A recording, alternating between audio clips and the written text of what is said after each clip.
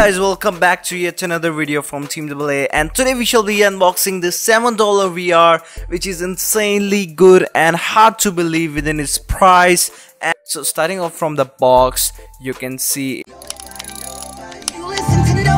taking trips, cause I never tripped on what they said. If you speaking from your heart and they say you're gonna aim for your head. It has written some Chinese things on it. It is available from Miniso. Actually it's Japanese written, but it's made in China, I guess so. And it's really a simple box, nothing really good, but it's kind of clean box. And I just got it for $7, and by opening the box you get a manual guide, and after the manual guide you're getting a microfiber cloth for cleaning the lens and the glass of the VR, and you're getting a booklet which will offer you how to use the VR, instructions, etc. Let's put this aside, and the next thing I'm gonna show you is actually the VR.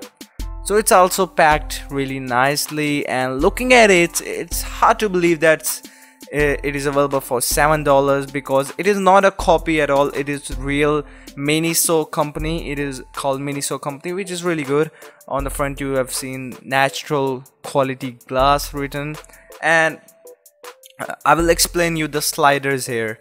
Okay, so this is the slider for zoom in and out of the left glass, and this is for the right one. Actually it does the same exact job, and in in between there is a slider which will let you adjust how much tighten or and loosen the gap should be in between the lenses.